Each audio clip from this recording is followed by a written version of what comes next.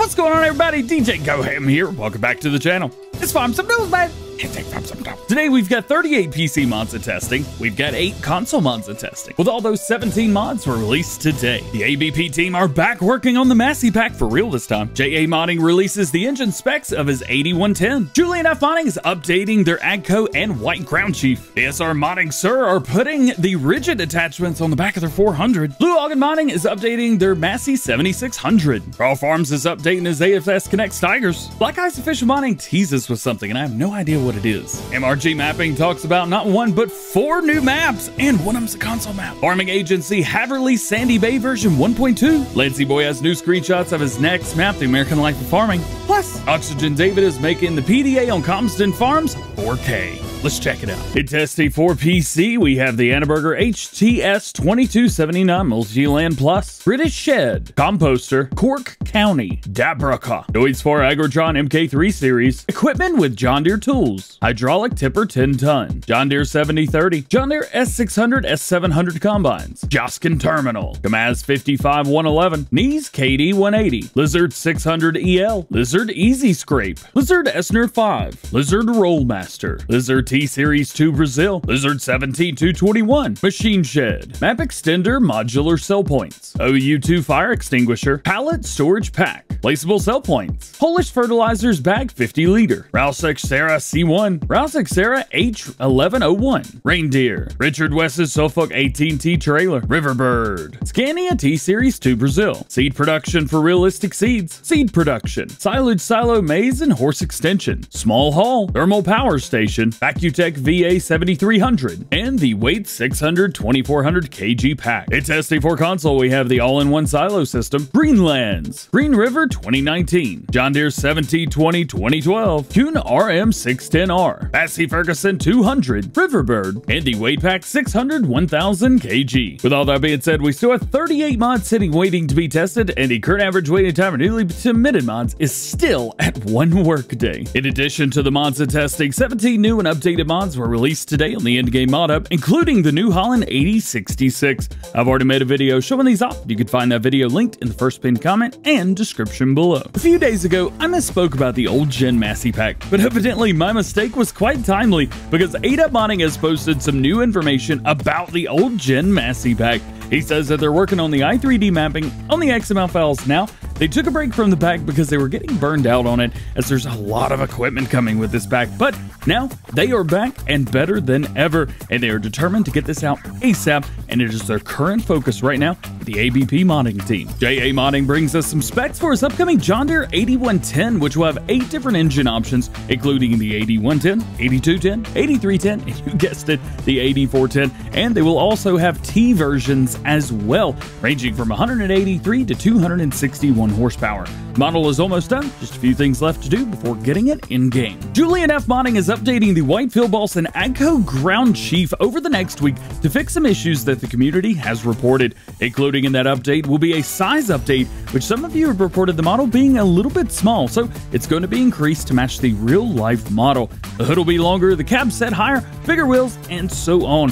There's also going to be better dampening with the suspension, so in the fields, you're not going to be bouncing around as much. Minor bugs have, of course, been fixed, sounds are a bit quieter, and all the wheel options that are available on the PC version will also be available on the console version as well. BSR Modding Sirs say that their HY400 is pending, and after permission from A2 Studio, it's going to be coming with the option to attach all of the TLX 9000 rigid attachments to that HY400, making it one of, if not the first official mod to have permission to support A2's mods on their own, other than the fact that half of the mods on Mod Hub use the TLX color palette, but that's a different story altogether. It's very exciting to see these two working together to make our gameplay even better. Blue Algon Modding is updating their Massey Ferguson 7600 series to version 1.1, which was sent off to Giants for testing yesterday, so we should see it on the testing list tomorrow. Included with this update are new rear wheel weights and a new rear fender, which has been added for the customization menu, so you can choose narrow fenders like the 6600 Massey. There's also some small issues and some bugs that have been squished. Crawl Farms has an update to his Case IH AFS Connect Steiger. However,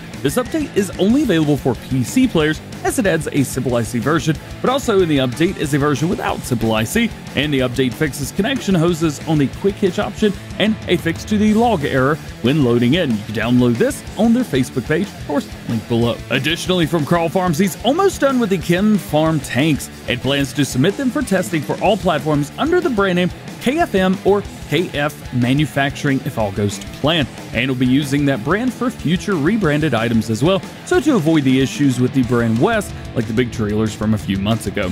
These new tanks will feature a 3-point attachment, so they will be compatible with all tractors that have a front 3-point hitch, as well as Carl's modded 4-wheel drive tractors that all have the required attachment done as well. Don't worry, the AFS Steigers will. There's still more information to come, he says, on this mod, so stay tuned. Black Eye's official modding say, let's see who can notice the 2 details on the next update to Corsair del Nord. I can tell you that I think I have at least one of them, which is the crop destruction of the corn stalks. They're much smaller after the combine drives over them. However, I cannot seem to find change number 2.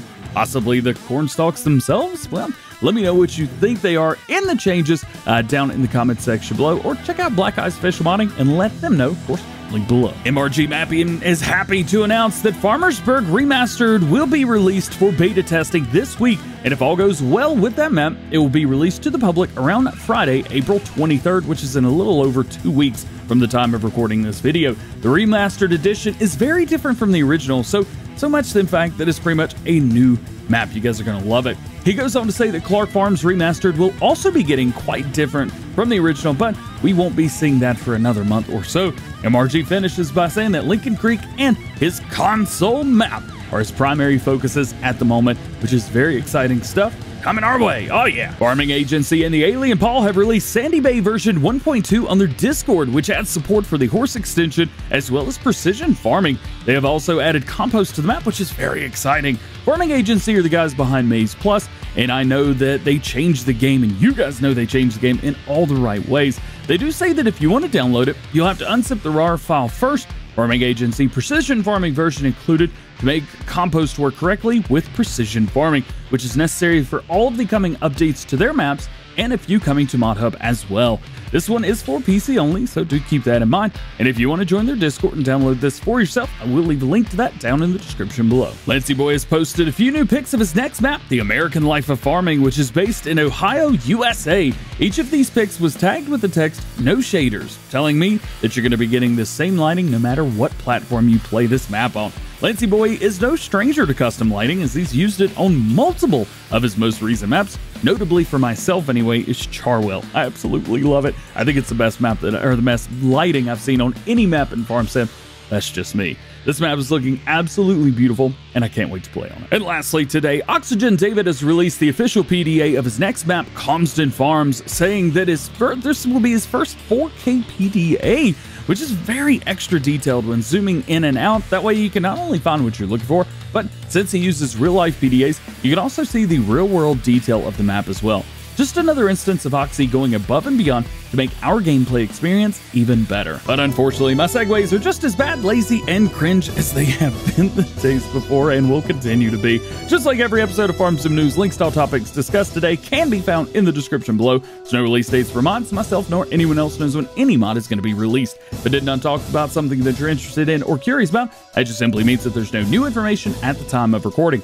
Please refer to previous episodes on the most current status of those projects, and make sure you stay tuned to the channel for updated information on everything new going on in the world of Farming Simulator. Well guys, that is going to be it for today. Hope you enjoyed the video. If you did, make sure you drop a like on it, get subscribed to the channel if you're new, and join the GoHam fam. Make sure you turn your notification bells on as well so that you never miss daily Farming Simulator videos here on the channel. Speaking of daily Farming Simulator videos, tomorrow I will only have a Let's Play from Bucks County, PA, as well as possibly a live stream from my new house. There'll be no new mod video and no Farm Sim news tomorrow, so I'm going to be out of town and unable to do anything. Got to do some adult stuff. Ugh. All that being said, I hope you have a great day. We will see you later.